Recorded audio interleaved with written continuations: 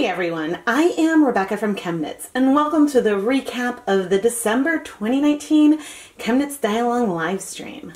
Last year, I looked at this beautiful image of a winter sparkly pine cone and decided to pull from it all of these colors of deep greens and hints of black and deep brown, some subtle mauves and purples, maybe a little bit of ecru and some teals.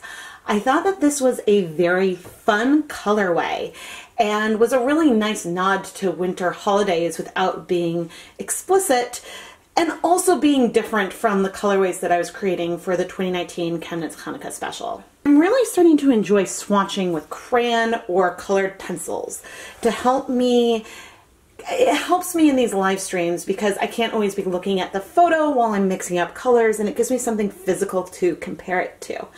And so then when I went and mixed colors with acid dyes, you could see that we hit some of these tones really, really nicely. Some warm brownish purples, lavender, not quite black, and some greens and teals. And I was very excited to layer these colors on top of one another. Now these swatches right here are the colors that I mixed at the dilutions that I mixed them. And I'm glad I saved it because I can prove that I did add pink and purple to the pan. Like proof, right? That's pink and purple right there. I'm gonna throw up some pictures of the yarn in the pan. You can see those purple notes in there. But when we come look at the finished official yarn, you might go, Rebecca, where's the purple? Honestly, even some of this teal color isn't really showing up the same way. We really get a lot of this green and sort of blackish color, but the purple notes and the more blue notes feel almost like they've disappeared. Zooming in, you see purple here and there's purple here. Like the purple is there, but I think something about the yarn base that we used sort of toned those purples in a way that made it even more subtle than what I thought I was going to achieve from when I added the colors to the pan. I did two versions of this colorway and I think I used up all of those purple colors that I mixed. But where are they on this yarn?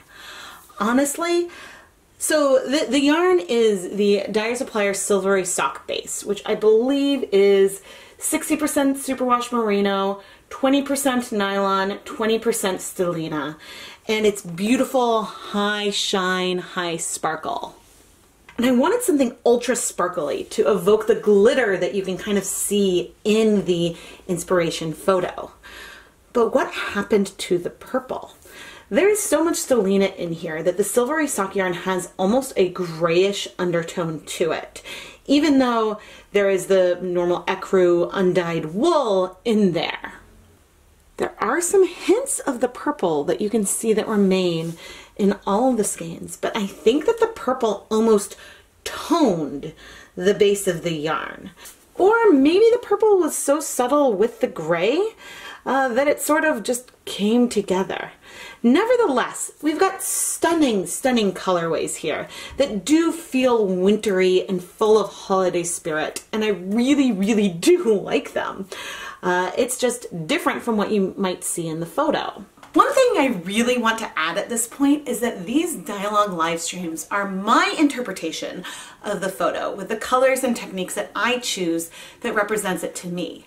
And many of you might do something completely different, and that's totally fine. But, you know, a lot of times people will be like, where's that purple? Add more purple, add more purple.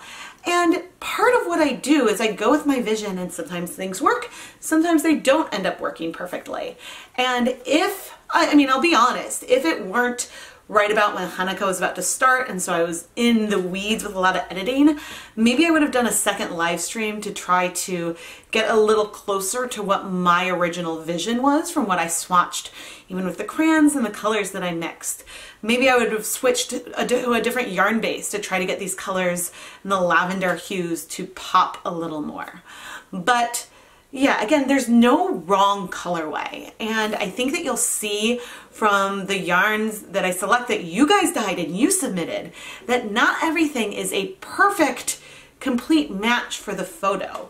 What is important with this is that we're challenging ourselves to maybe go outside of our normal color comfort zone, to play with things and look at colors and color combinations a little differently. And so that is the ultimate goal of these dye-alongs.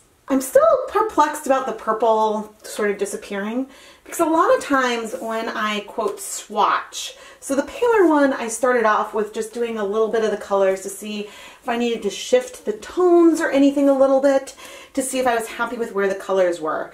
And I felt happy. So it was really more as the yarn dried that you didn't really see that purple anymore. But we did have some dyes left over, our more green hue and some of that black. And this yarn was the Superwash Merino twist when it was just the Fairthorn. Now it's known as Twill. It's high twist, and I love this wintry colorway that we got as we layered all the colors on to leave no dye behind. Now, this one isn't really based on the photo, but I do like to use up all the dye that I mix from these live streams, so that way we make sure that we have some of it. Now it is time for my favorite part of these dye-along recaps, where I share some of the photos that you took of the yarn you dyed, inspired by this same wintry pine cone image. Whether or not you went for those purples and that's what you focused on, or you went for more of all the colors that were around the yarn, you guys created some really, really stunning results. And it's always fun to see the similarities and differences when we are all drawing from the same inspiration. But depending on fiber content and dye type that you use, the results can really vary. I am Rebecca from ChemKnits, and I truly hope that you guys enjoy the ChemKnits dye-along live streams. I know that I have a lot of fun picking out a photo each month for us to explore. If you would like to be featured in a recap from the dye-along, you just have to share the yarn that you dyed based on our inspiration photo on Instagram with the hashtag ChemKnits dye-along, or on the photo with the inspiration photo on the ChemKnits Facebook page. Many of you, if you want to share it with me privately, you can share it in the ChemKnits Lab Facebook group. By default, images shared in the ChemKnits Lab Facebook group will be kept private unless you and I have like a discussion about it outside of that. So there is a way to share your photos with the community and not have them featured if that is what you would like. Make sure that you are subscribed and you have your notifications turned on so you don't miss a new video. I release 2 pre-filmed videos every single week, and then we have the monthly live stream and Dye Pop PS episodes and other things that you really don't want to miss.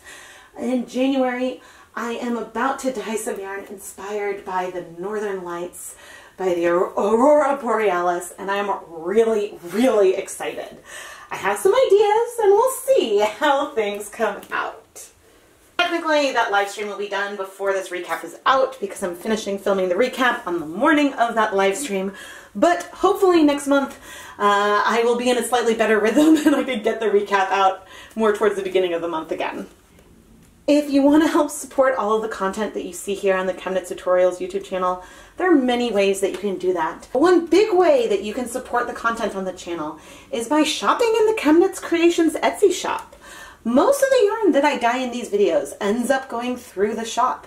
And so you can buy some yarn, rewatch how I dyed it, and enjoy that additional layer of handmade quality to the materials that you're using with your own handcrafts. If you specifically want some of the yarn from one of the ChemKnits dye-along videos, I do try to tag all of that yarn with just ChemKnits dye-along, all one word, so you can search the shop for that and you should come up with things from previous dye-along episodes. Thank you so much for watching, everyone. And don't forget to let me know in the comments if you have any ideas for a theme for the inspiration photo in future months. It's always fun. I mean, I have plenty of ideas. I like to look at nature and things a lot, but sometimes it's fun to search based on things that you suggest. So thank you guys so much.